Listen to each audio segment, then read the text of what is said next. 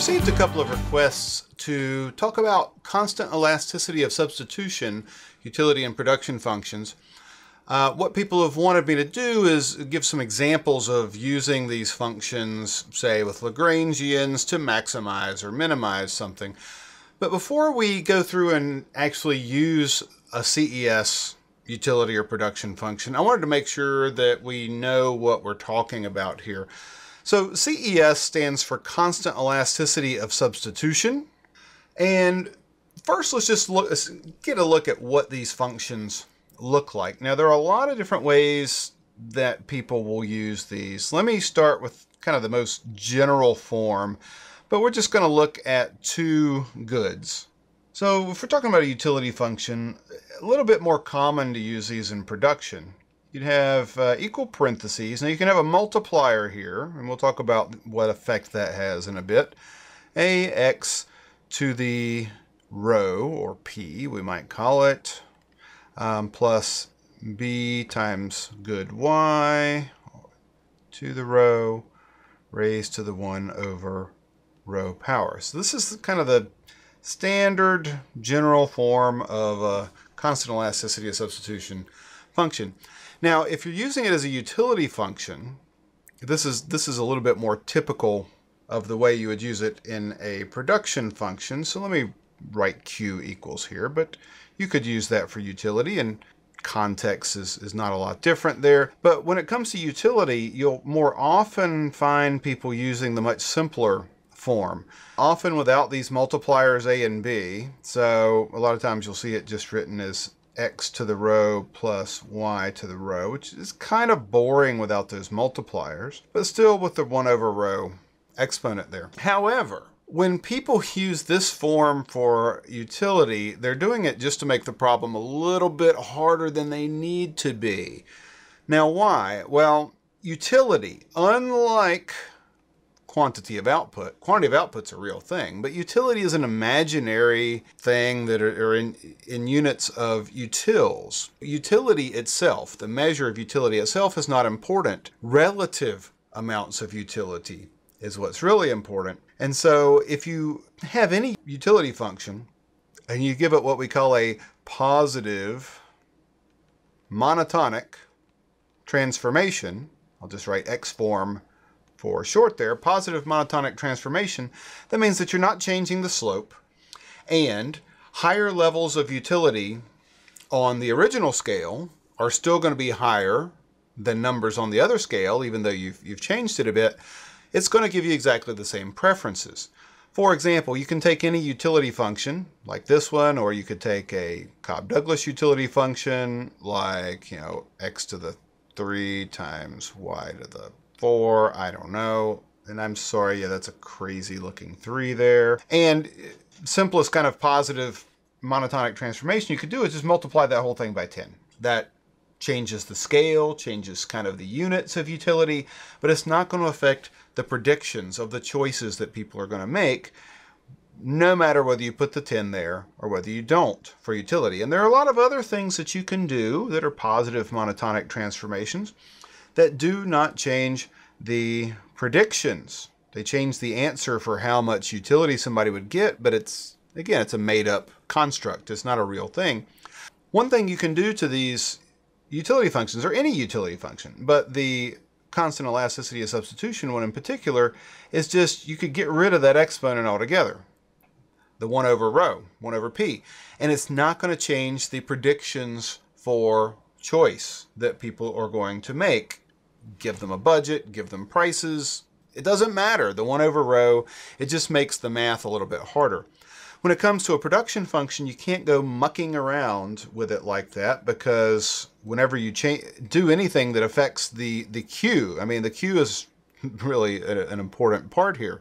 If you ever have a problem where somebody wants you to do a utility analysis and they give you this constant elasticity of substitution function with the 1 over row there, and you just want to check your answers, just do the same problem, but erase the 1 over row and make sure that your X and Y solutions check out. Okay, now that we know what a CES function looks like, what is elasticity of substitution? Let's spend a few minutes on what this idea is.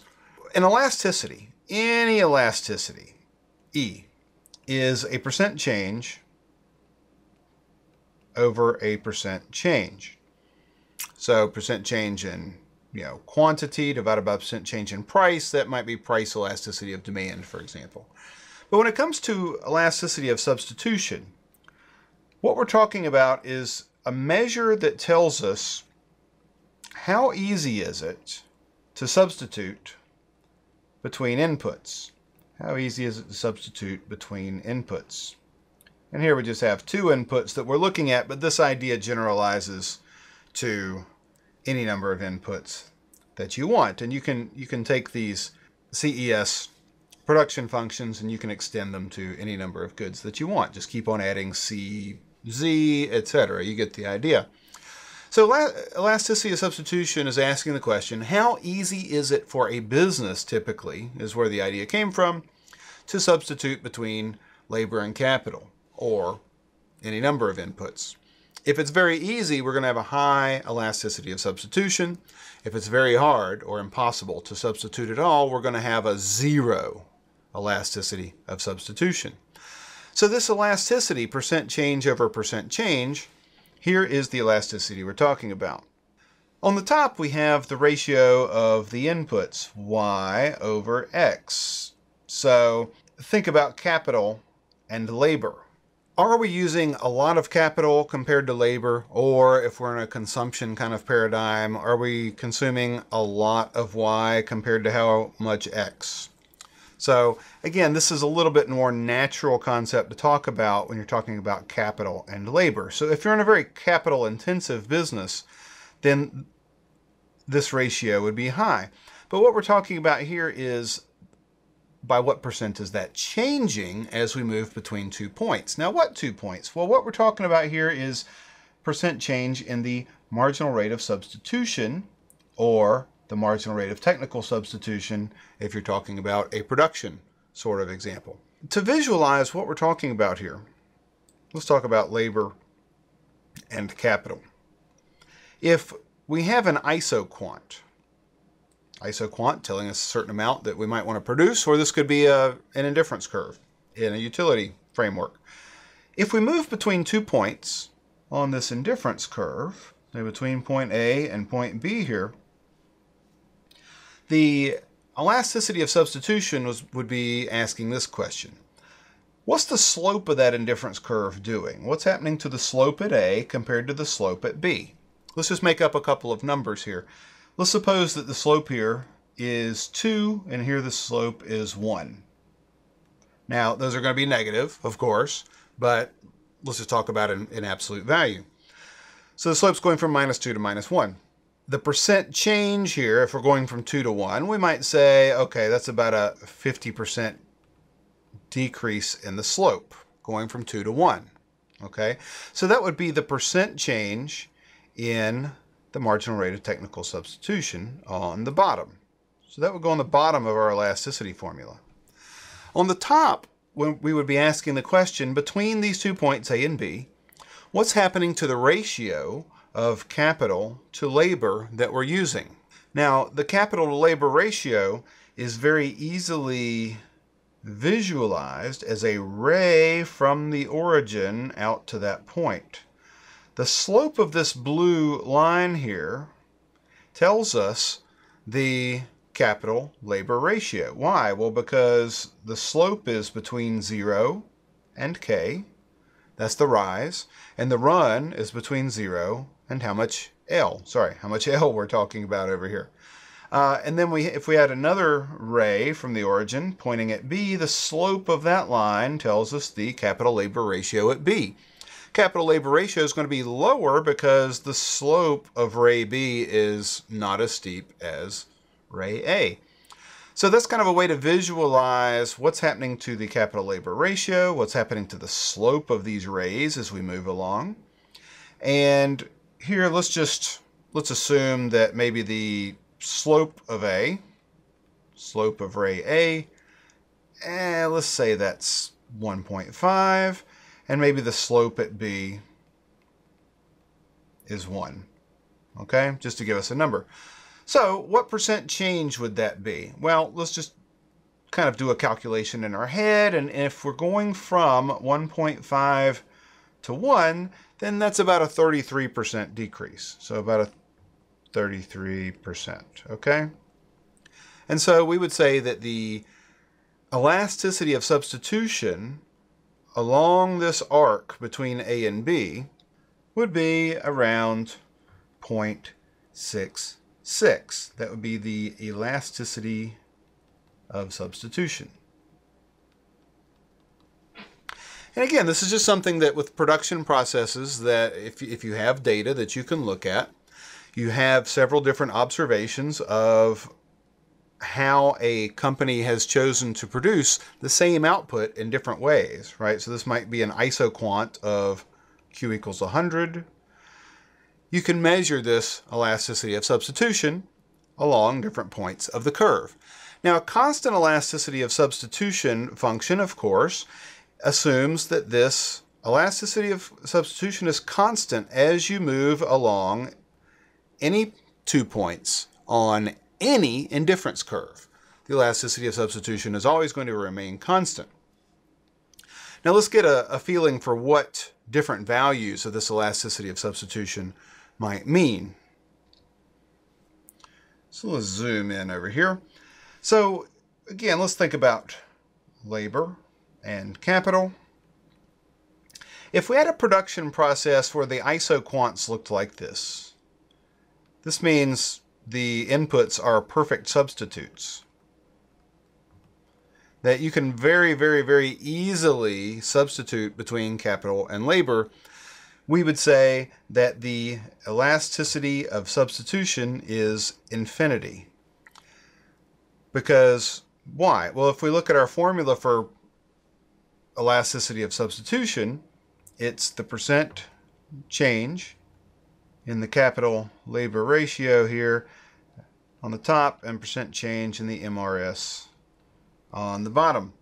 And so as we go, you can see that the bottom, the slope of this indifference curve as we move is not going to be changing because it's a straight line. So the percent change in the MRS goes to 0 basically. And I know don't divide by 0, but when you divide by a tiny small number, that means we head towards infinity if we take the appropriate limit, right?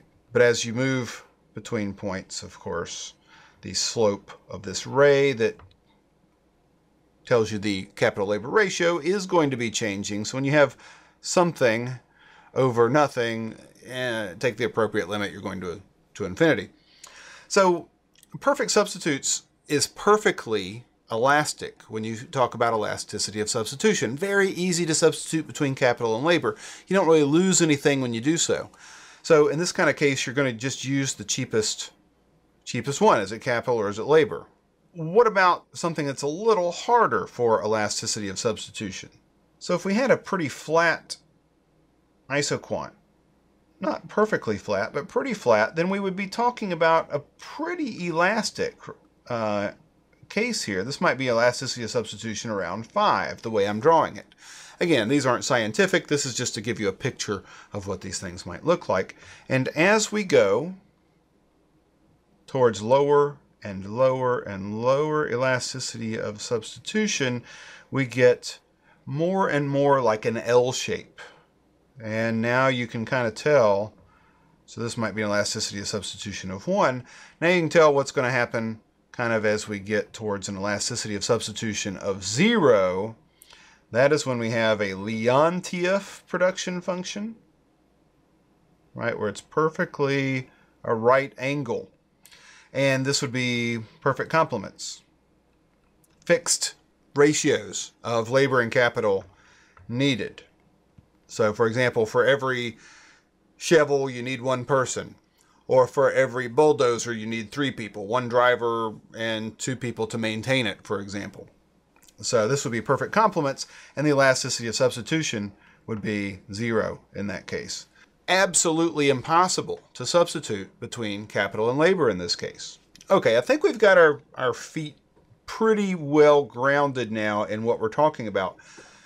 Let me give you a little bit of history, and then let me take you into Maple, and we will look at a couple of three-dimensional graphs.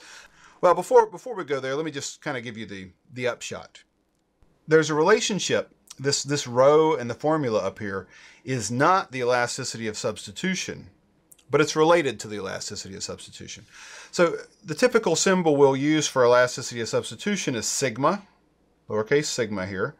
And in this formula, the way to get the elasticity of substitution from rho is it's 1 over 1 minus rho. So what does this imply? Well, if rho is 1, then you get 1 over 1 minus 1, which again, we're taking some kind of limit here. That gives you an elasticity of substitution of infinity. If rho equals some negative large number here, say minus 100, minus 1,000, minus whatever, then what you're getting is an elasticity of substitution that is going to be very, very close to 0 as that rho parameter gets larger and larger. And again, when that elasticity of substitution gets close to 0, that's when you're getting into this perfect complements sort of arena. 1 gives you infinite elasticity of substitution, perfect substitutes. A large negative number gives you perfect complements.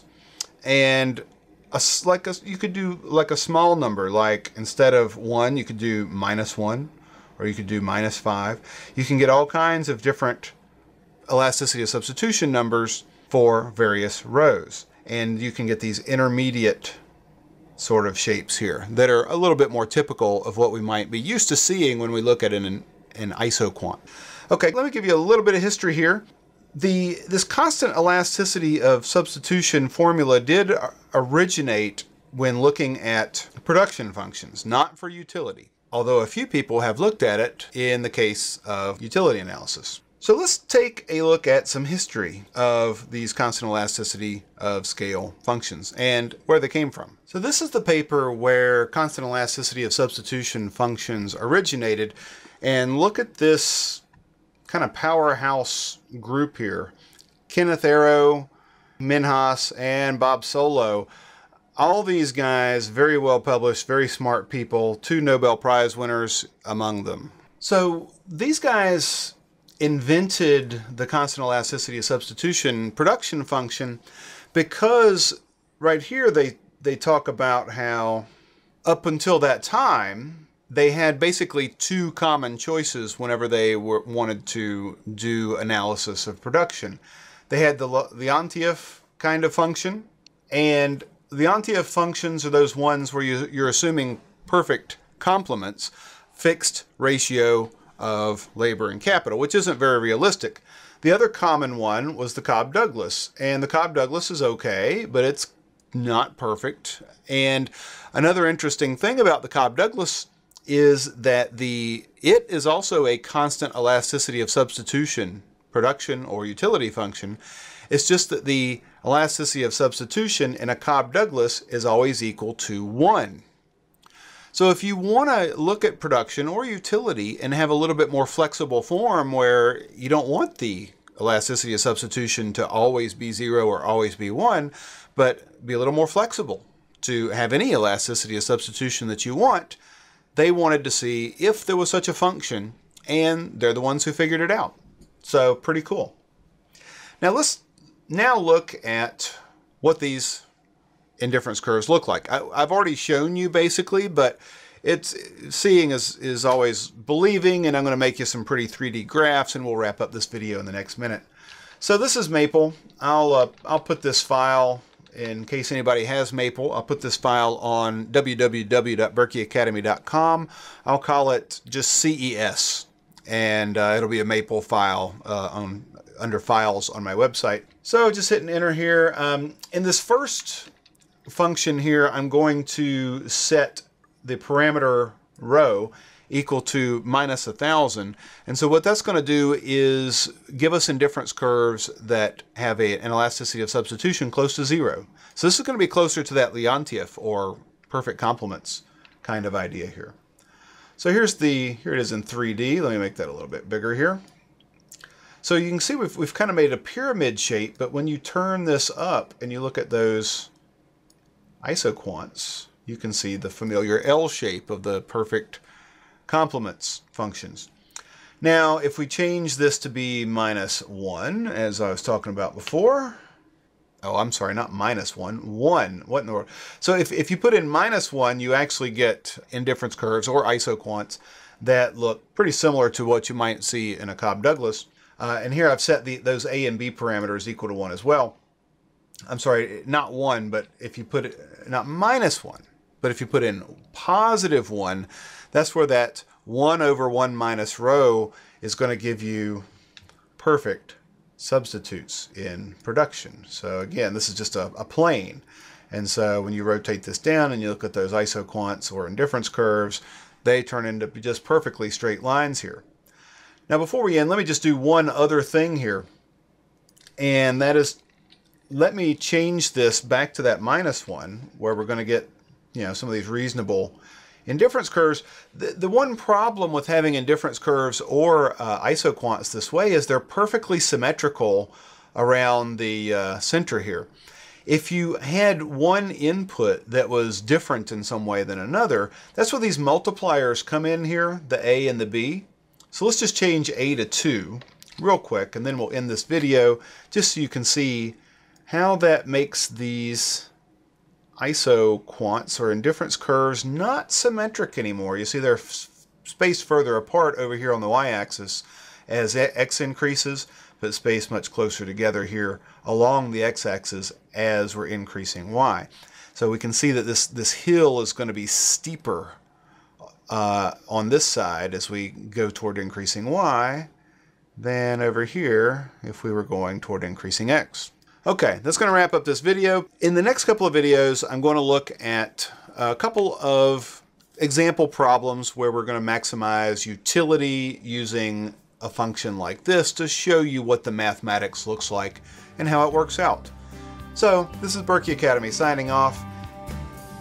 Stay in tune for the next video, and if you like this video, please like it, and if you like my work, consider subscribing. Good luck with your studies, guys.